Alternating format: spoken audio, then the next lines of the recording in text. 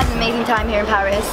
It definitely feels like we've gotten to understand the brand way more through visiting Gabrielle Chanel's apartment. I think that was like a key moment of like understanding more of why everything is the way it is and getting more of a personal attachment to her. Can you hear me? Can you hear me screaming loud? All that glitter, all that foreign gold. I think Chanel is such a creative hub of both you know, fashion, art, of you know some type of superstition and symbolism, craft.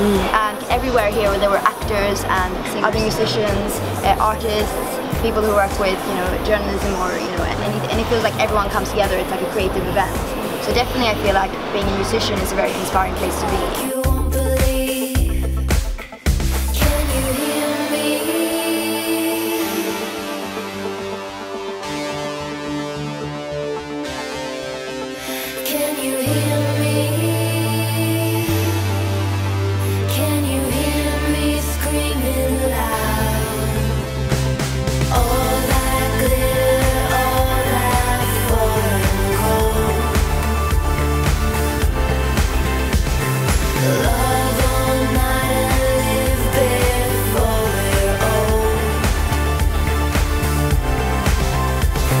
Like we've been told a lot that shows are just like beyond a fashion show, more of a theatre, spectacle. I think fashion and music are growing together way more, and the whole show was a spectacle of music, fashion, art, set design.